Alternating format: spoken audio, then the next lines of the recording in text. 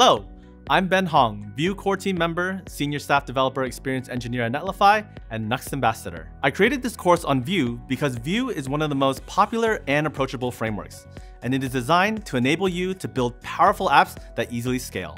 In this course, you'll get hands-on experience building projects and solving real-world problems. By the end, you should feel confident creating a Vue project from scratch, deploying it to production, and exploring the Vue ecosystem all on your own. Hope you enjoy the course, and I look forward to seeing what you build with Vue. We have a message here. Now, what if we wanted to, let's say, show or hide it based on whether or not the message is even or not?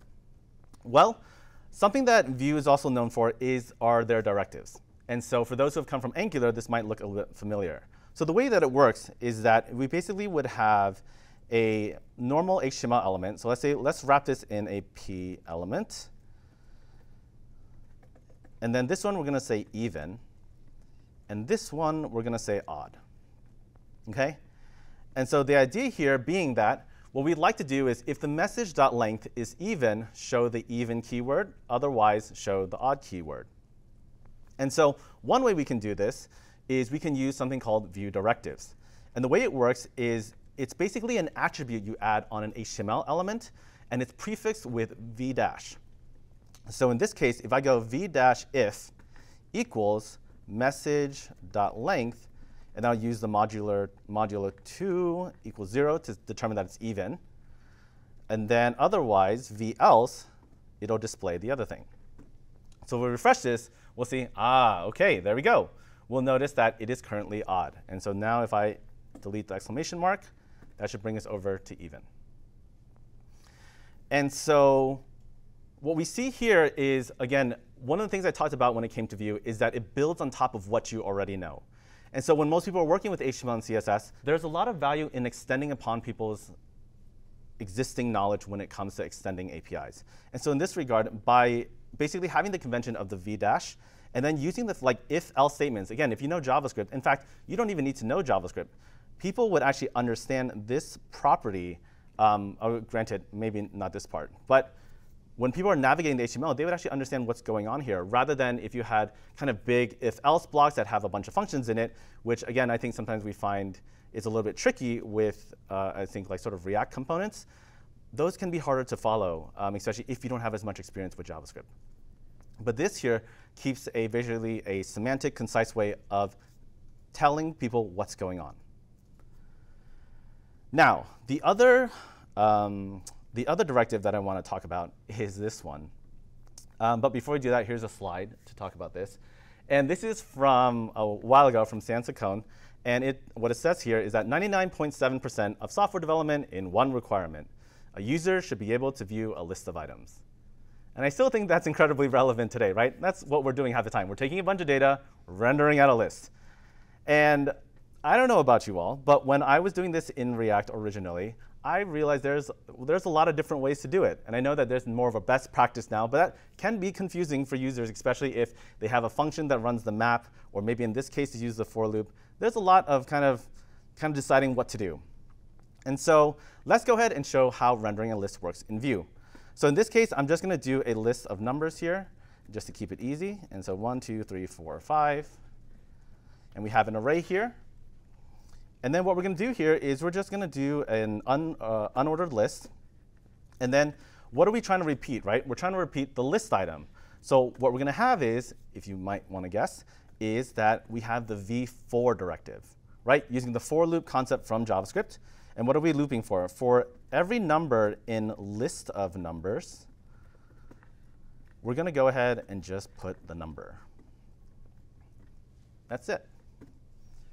And if you refresh, there you go. Done. Your list is rendered. It's fantastic.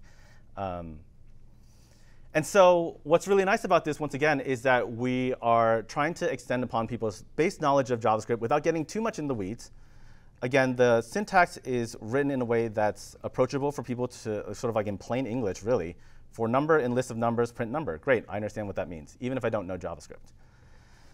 The other fun fact about the declarative rendering of the curly braces here is that it's not meant to just print out variables. It actually does evaluate JavaScript statements in there. So if in the case of, let's say we wanted to be really excited about the fact that it's even, we can actually do to uppercase in here and run it. And then you'll see that it'll actually transform the text. It'll basically run the JavaScript inside of it immediately.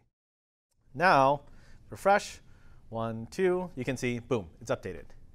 And so from a mental model perspective, you're like, yeah, that makes sense, cool. And so this is actually a common paradigm in a lot of frameworks when it comes to watching reactive dependencies. That's what it's called. But Vue has a better way for us to do this, especially when it comes to modifying existing data.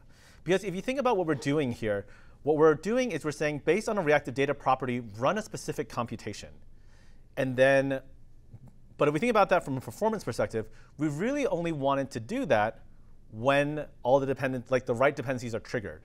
And so one of the problems that comes with doing something as like explicitly watching values is sometimes, especially when apps get really large, the watch can end up getting triggered like a lot, like unnecessarily so. And so when you hear things about people accidentally triggering re-renders, that's what they're talking about. Is because at that point, you're manually watching the dependencies. And if you don't know what you're doing or not caching it correctly, all of a sudden you might be triggering re-rendering of thousands of nodes and whatnot. So Vue, in its Vue fashion, came up with an API that would help to abstract that away. And the way it does that is through the idea of computed properties. And so the way computed properties worked is basically another option on your app. So I'm going to add it below data, and you'll see shortly why. So computed properties is, think of it as basically performance optimized calculations on reactive data that you have. So in the instance of, for example, the counter title, right? Rather than it be like, OK, well, I'm going to have a watch on this count. If it's 20, then add the thing. Instead, you could be, I'll say, display title, for example. And so this will be a function that Vue will basically, it will correctly decide when to run it. So we'll see shortly. And in this function, what are we going to do? We're going to say, if this.count is greater than 20, return counter standard. Otherwise, return, oh wait, in this case, it was counter very long. Otherwise, return counter standard, just like that. And so if we switch this over now to display title and refresh, you see nothing changes, and then it's swapped, and then it's good. And basically, even though you might think programmatically this looks very similar to what we just did, this is extremely powerful because what you've just done is now given Vue the job of figuring out when its dependencies have changed. And so to show you what I mean by that, we could even combine computed properties together. So for example, let's say that we actually wanted to impact the increment amount based on the length of the title. Let's just do that. So we could then say, let's say call it optimize increment amount. And for whatever reason, we have some algorithm that's dependent on the counter title. What we could do instead, we can return this dot counter title, or sorry, this dot display title dot length times, and then let's say this dot increment amount. So now we have two dependencies. We're depending on this display title here. We're dependent on increment amount here. But then once we update here to optimize increment amount, we can see now that things are starting to change actually pretty drastically, right? You're seeing that actually, I realized you're not actually seeing the optimized amount. So let's show that real quick. Where's my increment count? OK, here we go. Then we can say optimized increment amount. Very good. So you can see here it's 224 right here. And so it's changing because why? Because we've modified the title. If we modify this times 10, you see that now it's updating correctly by the increment amount, but the optimized amount is now dependent on two different things. And so what you get with computed properties is basically really efficient tool chaining on reactive dependencies. And this is a concept we're starting to see popularized. I think Svelte has something very similar as well now, in that if you think about an enterprise level app, there's going to be so much that's changing. And when you have manual definitions of what you're watching, oftentimes you'll find that it's actually fairly brittle because one small change will break that entire dependency chain.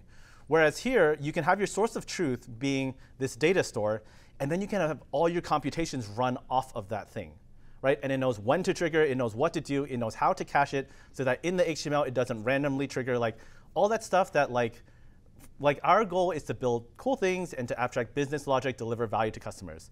As much as it's fun to learn about performance optimizations, that's not something we want to be debugging constantly.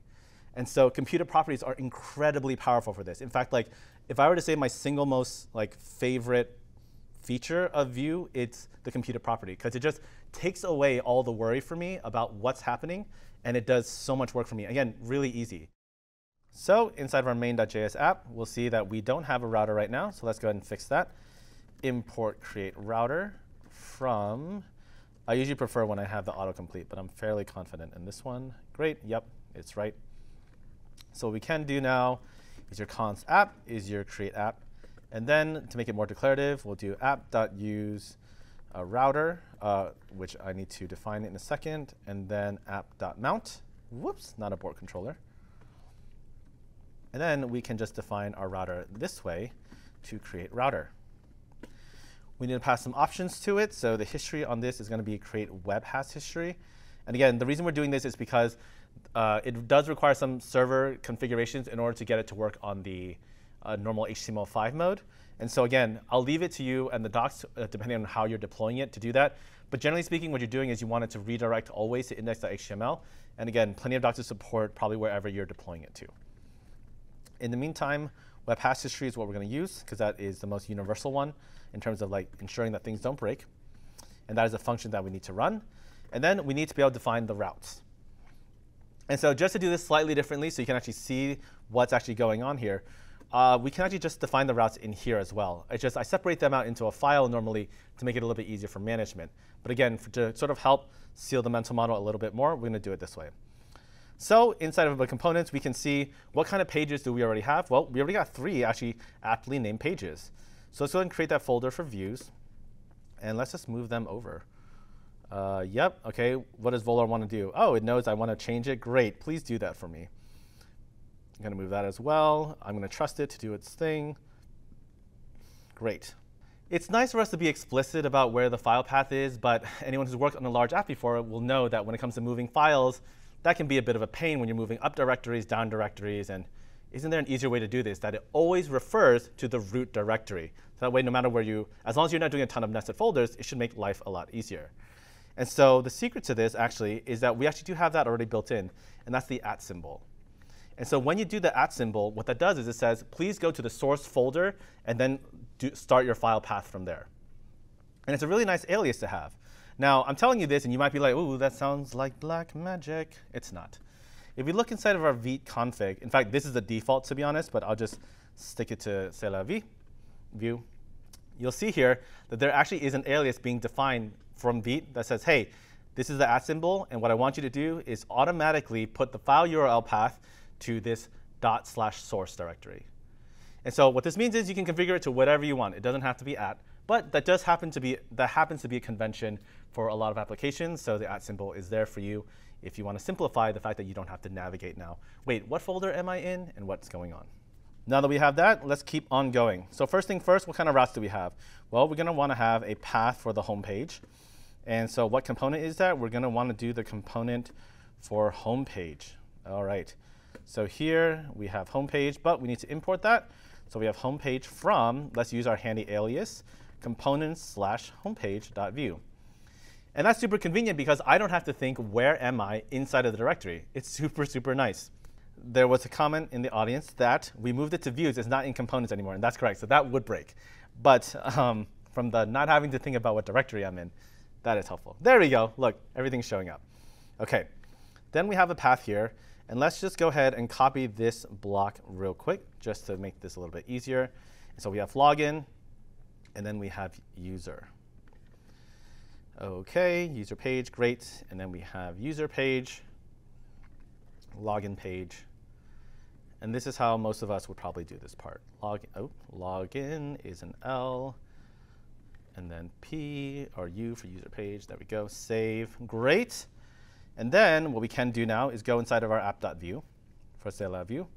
And rather than having this all be managed now with the current page and whatnot, we can actually make this a lot simpler. So what we're going to do here is we're going to go ahead, and rather than put the component here, we're just going to do, let me delete it first to show you that everything was working. OK, great, it's gone.